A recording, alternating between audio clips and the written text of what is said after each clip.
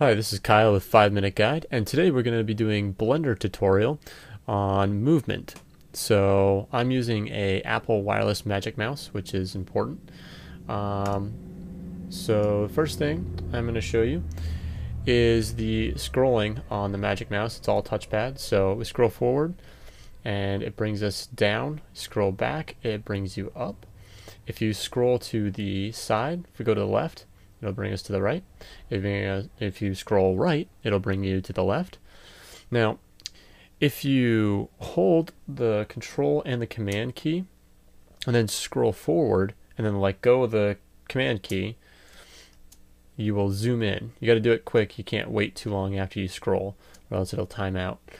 But you can zoom in and you can zoom out that way. And the faster and more aggressively that you scroll, the further the distance is going to be. Also, you can hold the control key and you can zoom in this way. This is a Apple system zoom. Strongly not recommended in this program, but the reason why I'm showing you this is that if you find yourself looking like this and you don't know where any of your other buttons went and you have no access to anything, just hit the control key and scroll back and it'll reset. All right, so that's pretty much the basics on movement in Blender on a Mac. This is a 5 Minute Guide with your Blender tutorial. Look forward to seeing you next time.